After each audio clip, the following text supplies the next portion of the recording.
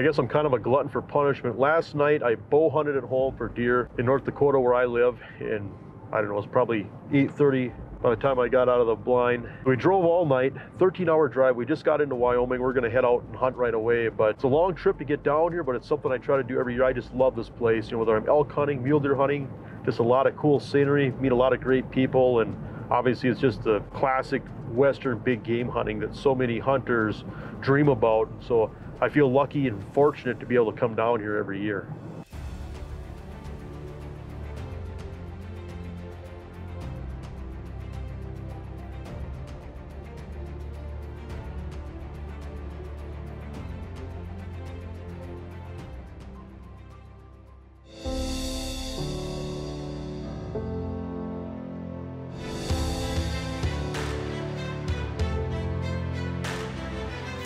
Rooster!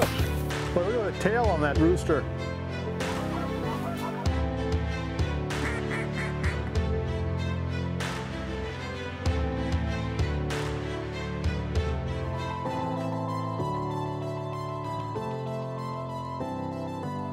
Passion for the Hunt is brought to you by Shields,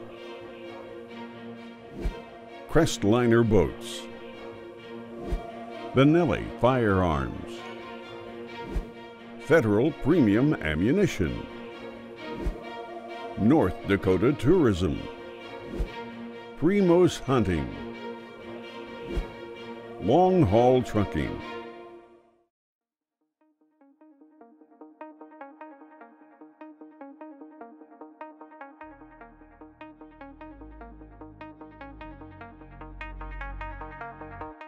I think spot and stalk and mule deer hunting covers the whole range of emotions in the sense that the highs are high, the lows are low. You're going to find moments that are exhilarating.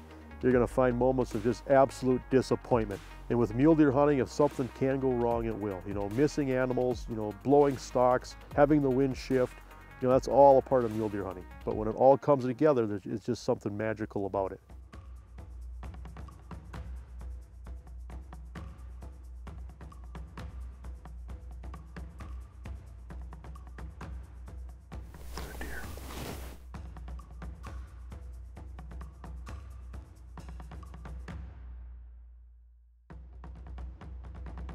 It's not a bad buck, is it?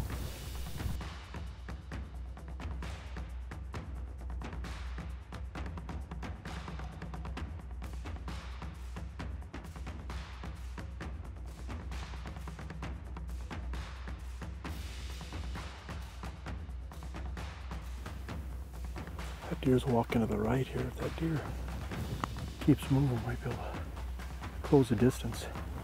Yeah, if we can get him just to peek over the edge.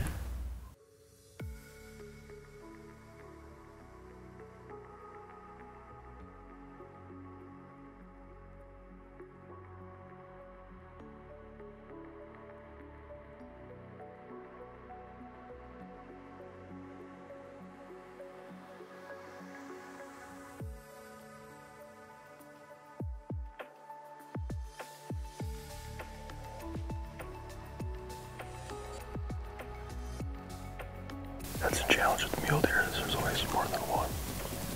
Because right now that deer's perfect, he's facing that way.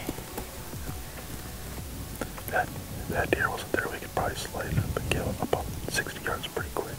Yeah, real easy. We can just get down right there and we can just... I tell you what, you know, we've seen these two bucks from a distance. We closed the distance. These deer went right down to the bottom of a gulch, and it was just the ideal setup for stalking. There's a wore out cattle trail right next to the gulch. We were able to slide along it real quiet without making any noise. It was absolutely perfect.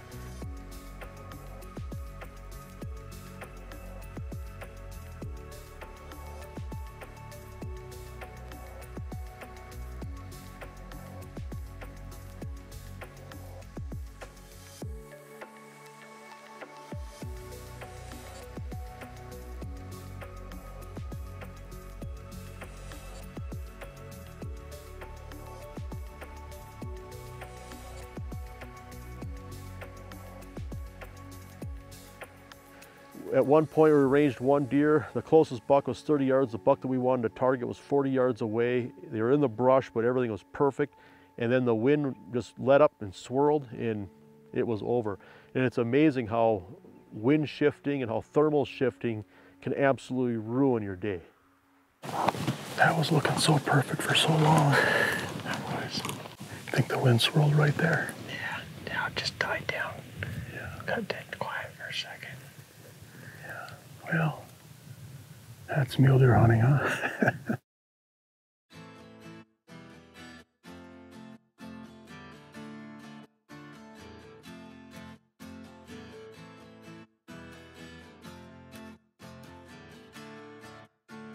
See how dry it is in this country. And so in these river bottoms, they'll irrigate alfalfa. It's interesting, even with the irrigation, they only get 2 cuts of alfalfa off this a year. But we're gonna set up in this tree stand this evening, and in the evenings, these mule deer come out of these river bottoms, and they love this alfalfa. There's already some antelope out here. Kind of a neat opportunity whenever you can hunt mule deer out of a tree, so we're gonna try it here tonight.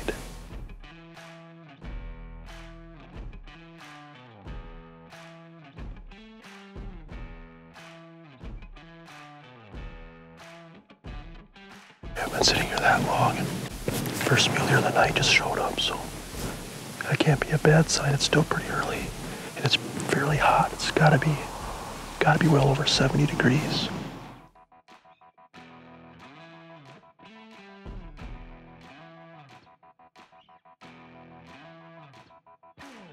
I've seen this before though, where this will just load up with deer. You know, in a alfalfa field like this, you know, you see 100 deer out here in the evening.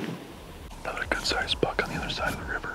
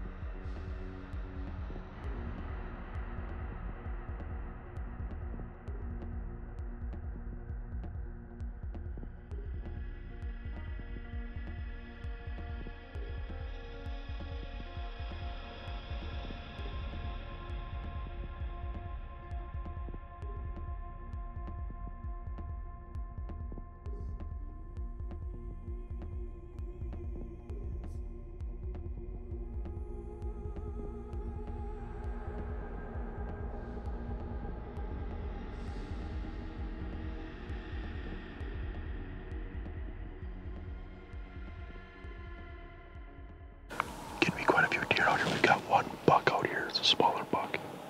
It's kind of making his way towards us, but everything's been on the far side of the field, so we need these deer to come a lot closer. We've got more deer spilling into the alfalfa here. Quite a few does. Saw some bucks on the other side of the river. I don't know if they'll come over here. There's a buck on the very far side of this field. I can't tell quite how big it is, but might be a respectable deer. I can't see what it's got on for fronts, but fair amount of action.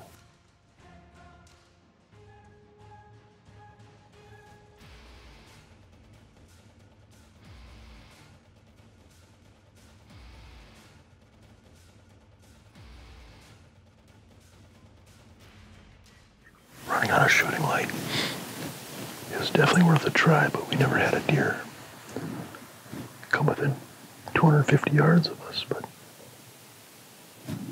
kind of losing our wind. Our wind's starting to swirl back this way, which I've watched deer before come right behind this tree and come right out in here, but we never saw a deer come out on this side of the field tonight. You know, I know people that think mule deer are stupid. How hard can it be to kill a mule deer? You know, you drive down the road and a mule deer stands in the ditch 50 yards away. But I tell you what, these mule deer are built for the environment that they live in. You know, and these mule deer, especially the bucks, the big bucks, you know, they just know how to avoid people. They know how to avoid predators. A lot of times they're dealing with multiple sets of eyes, dealing with multiple noses, and one deer gets up and bounces away and all the other deer in the area get up and bounce away with that deer. I mean, it's just, you know, you're not just trying to sneak up on one deer, usually you're trying to slide in within, you know, range of several deer, and that's what makes mule deer hunting such a challenge.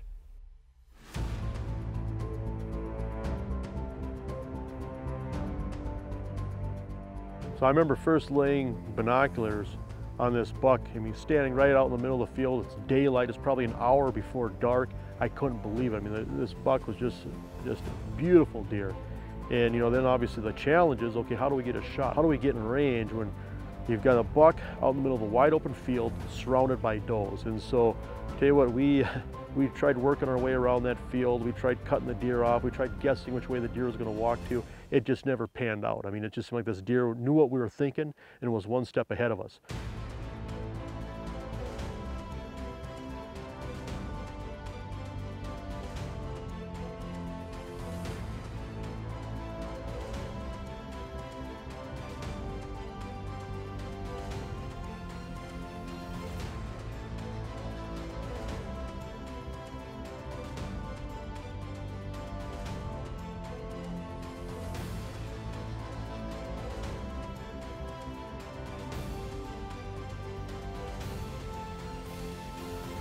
And one thing I think I can safely say about mule deer, if there is such a thing, is that when these deer don't realize they're getting hunted, they're a lot easier.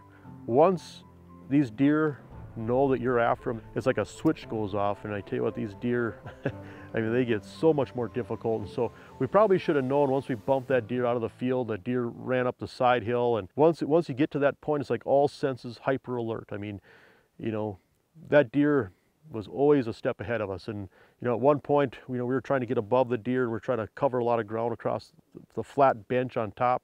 Thought we could keep up with this deer. Next time we see the deer, it's 200 yards away, sneaking up a gulch over the next ravine, and one step ahead. I guess that's mule deer hunting. I mean, that's mule deer hunting in a nutshell sometimes.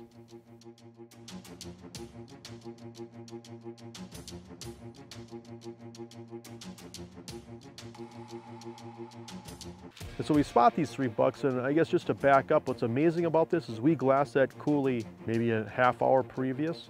We never saw a deer, never saw a single deer. Half hour later, there's 3 bucks standing on the side hill. And that's why it's so important to be patient. We keep going back to that in the sense you can glass an area, the sun changes, a deer shifts, a deer stands up, and all of a sudden, boom, there he is. First, we don't really know how we're gonna attack this, and so we just sit and wait and watch. Well, the deer go down the draw, they go across a kind of a big drainage, they go to a creek, get some water, and we can see that they're heading out towards what looks like an alfalfa field. All we could do is try to get ahead of them and try to cut them off.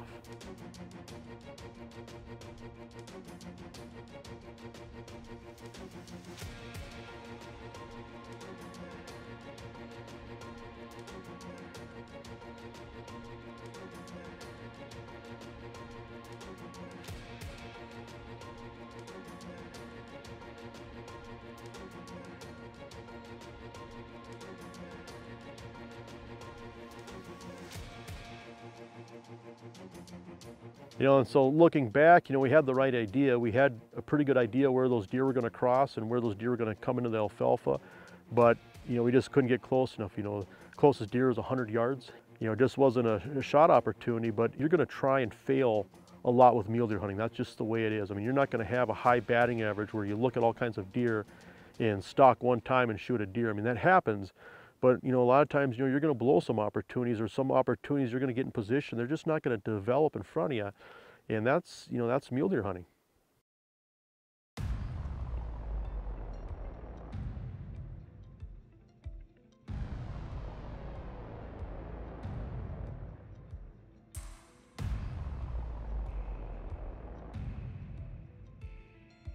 I think a lot of hunters love mule deer hunting just because you're out in this wide open, beautiful country. You're walking, you're glassing, you're moving. You're doing something all the time. In the sense of spot and stalk hunting, you're looking and you're waiting and you're watching. And, obviously we get on some good vantage points and spend a lot of time glassing over what we feel are good areas and having some patience that way. But, at the end of the day, you cover a lot of miles, you put some wear and tear on your boots, and, you're doing it in beautiful country. I think that's the mystique of mule deer hunting.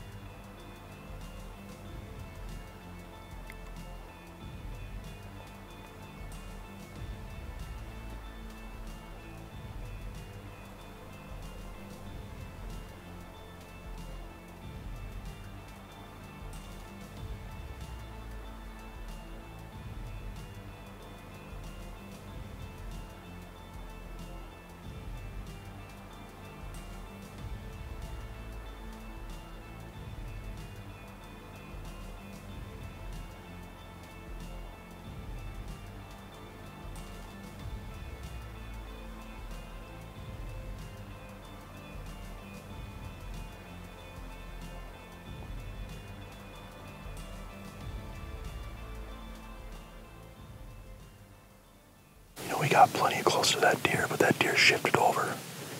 We thought the deer was going to be out in front of us more. Nice buck. Yeah, shifted to our south a little bit and just kept his head down where we couldn't see him. Got within 60 yards and he lifted his head up on us. Go around and make another stop. Yep.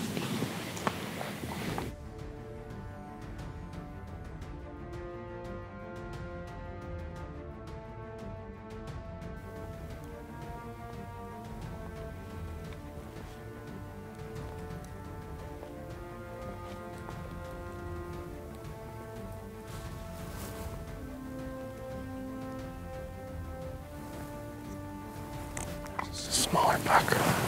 Between 2 trees up there. Yeah. Face us. See if that other deer's right there. Yeah, I'd assume he's still here just because he didn't go off over the edge, so just keep glassing through the brush. Oh. Right there. See that big or tall tree? Yeah. Right there at the base of it. That branch kind of moves a little different. You can just see the tips of his horns just barely. Oh, yeah, I got him. Good spot. He's at 120 yards right now. Okay. I have to make a little walk around. This wind's kind of still blowing, not in our favor as much right here. But Just wait for the thermals to kick in. yeah, I just make a little sneak around and come back into him. So Yeah, let him settle down a little bit. there's our wind blowing that way. So just sneak down and around him this way. And come back in on it. And I got to give credit to Tyson for the spot. Those antlers are just sticking up above the grass, just maybe this much antler on one side sticking up. And you couldn't even tell it was an antler until the deer was like, it shook flies. It just shook its head. And when those tines moved, Tyson happened to catch it. And he saw that buck and we got him pinned down. And I tell you what, I could not believe our luck in the sense that we had just made contact with this deer maybe an hour earlier. The deer had settled down, the deer was in its bed. The deer had no idea we were there. The wind was actually right, the thermals were actually right.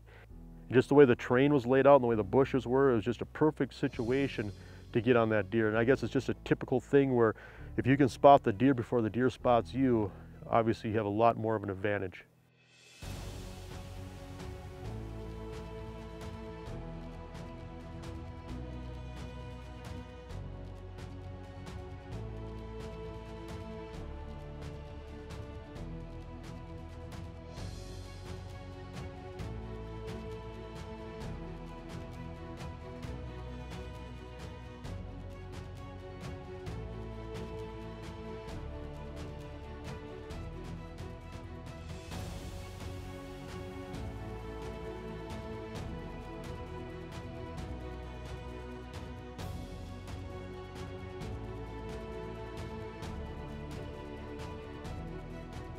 I don't see him. He's right underneath that bush. Okay, yep, I see it. Okay. Either we can sit here and wait for him to stand. He could bet all day. Or I could go up this way and break some branches and make him stand up. But keep that attention on me. Yeah, why don't you divert his attention over here? We'll see if we can get a shot. Okay. I'm gonna try to slide up. I might be able to get a shot on his bed. We'll see. Okay, sounds good.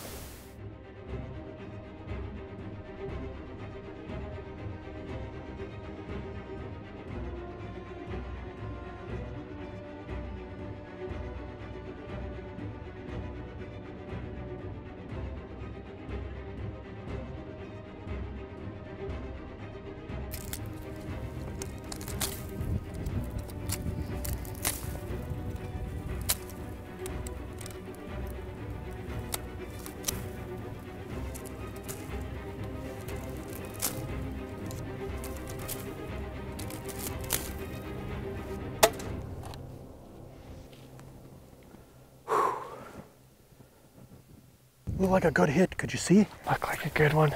Dumped over a little bit. Oh, he started slowing down there at the end and was limping on that right side. Like I got him right in here. Yeah, it sounded like a good hit. Yeah. Let's go find the bolt. Good job. There's lots of blood up here.